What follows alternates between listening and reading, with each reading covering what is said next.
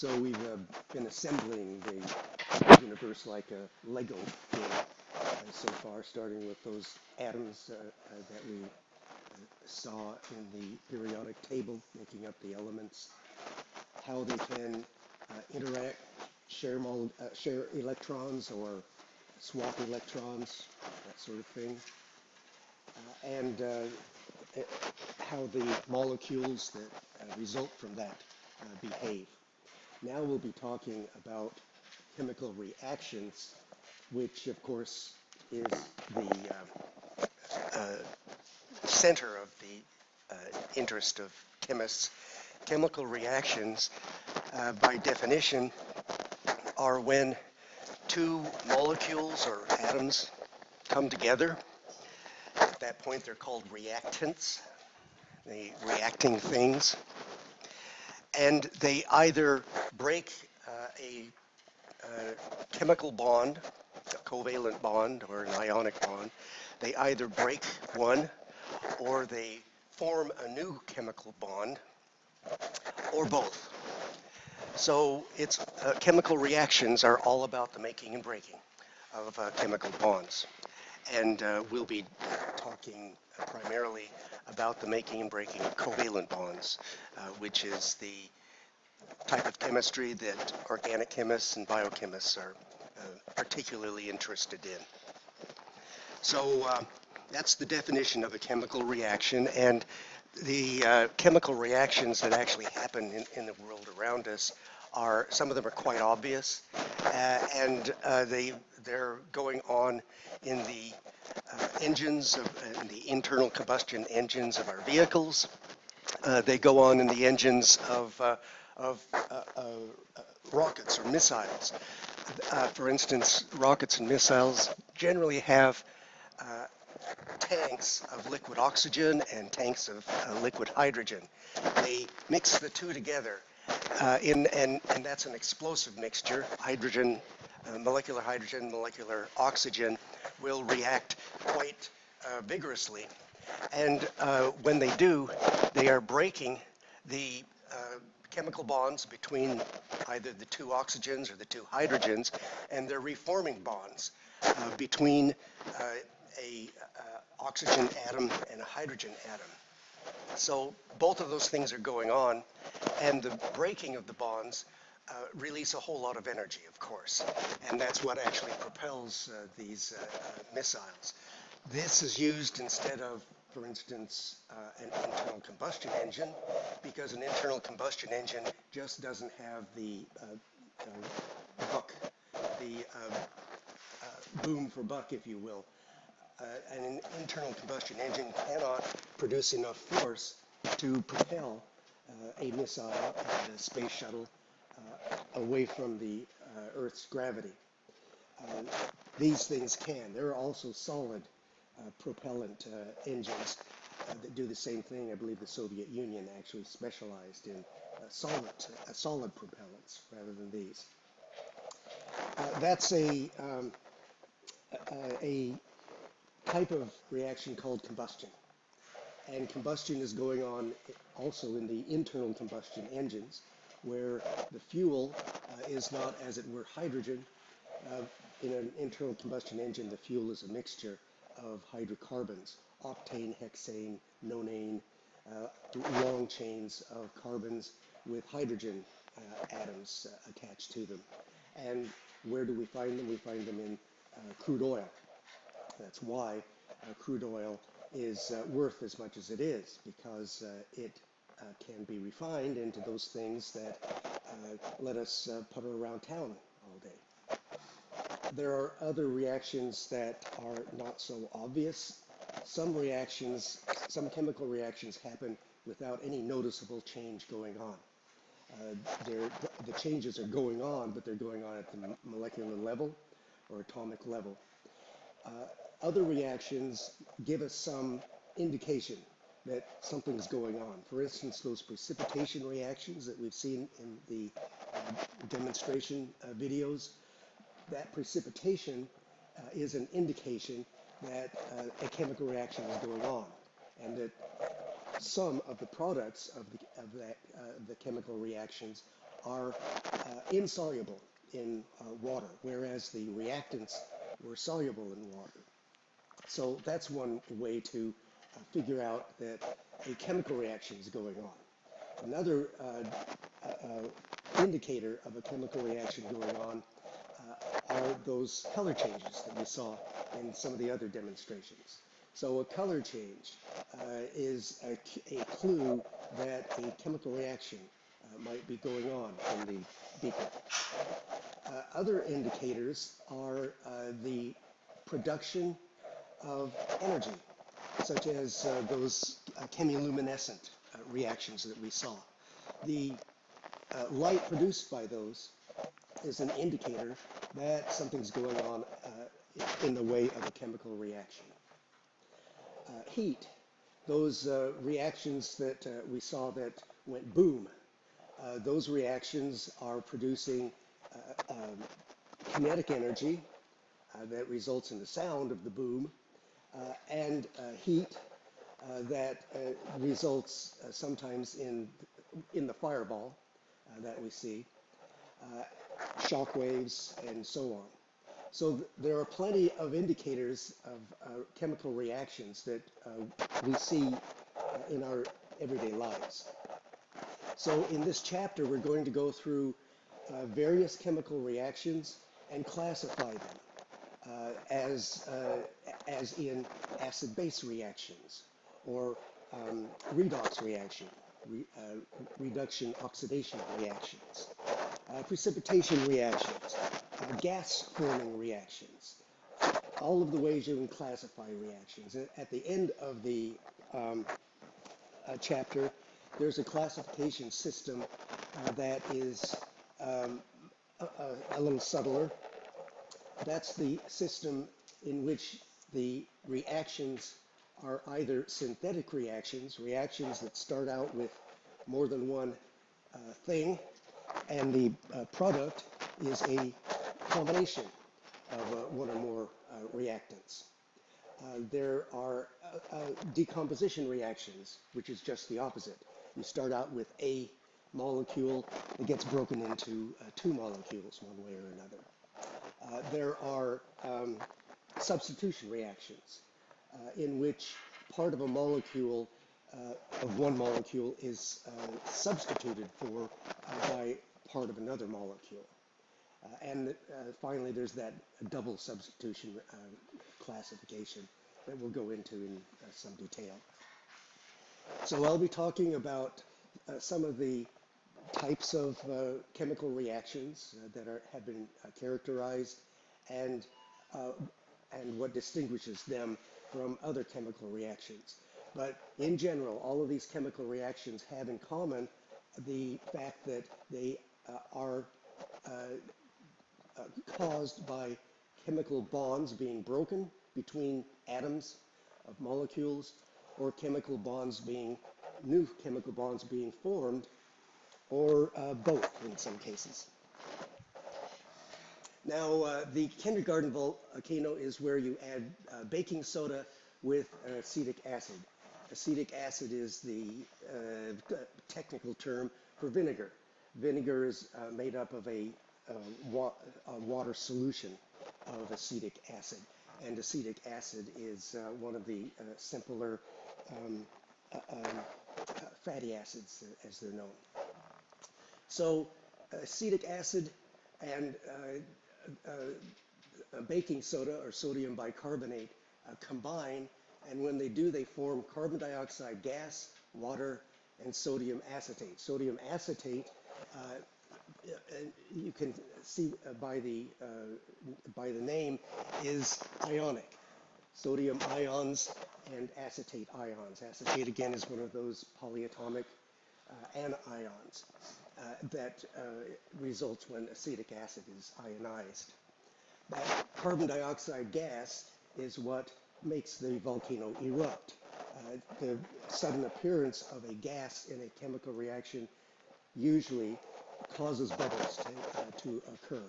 And if you think about it, if you're starting out with a solution, or with two materials that are not gaseous, then when a gas forms during the reaction, it's going to occupy a much larger volume than the reactants did. The reactants here are liquid and solid, respectively, and they generally occupy much less volume than a gas is going to occupy. So that carbon dioxide gas is what makes the kindergarten volcano go poof. So the carbon dioxide bubbles out of the mixture. That is the eruption. Reactions that occur in liquids and form a gas are called gas evolution reactions. I forgot to mention the exam 3. Did anybody see the points on Blackboard for exam 3? It may be bogus. There's the key that the Scantron machine used has some errors in it. So you may have more points than you saw on Blackboard. So I apologize for the mistake. I'm going to go up the first break that we have. They'll be open then, and I can get the Scantron sheets and the key and fix it and run it through the machine again. So I apologize. Yeah. Actually, I was when I saw the results, because of these errors, in part anyway, they didn't look very good. And so yesterday I was singing the blues, going, "Where have I gone wrong?" You know. So it looks like it's going to look better than it did yesterday. So I'll get back to there. So gas evolution reactions are one of the types that are known.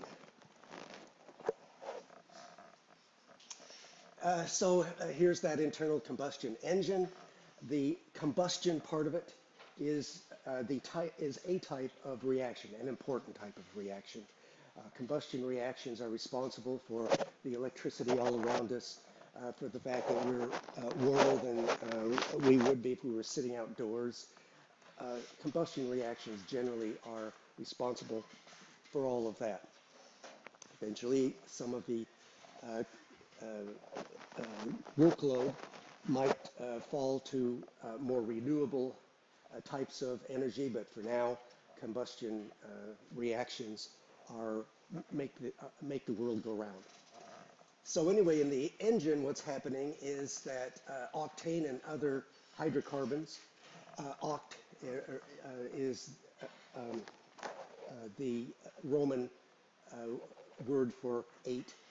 Octane has 8 carbons, and everything else in the molecule is hydrogens. So there is octane, nonane that has 9 carbons, hexane with 6 carbons, decane with 10.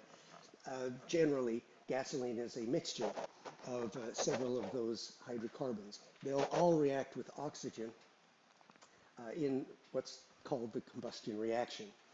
And in combustion, the oxygen is being split, and the carbon atoms are being, as it were, ripped off of the molecule one at a time.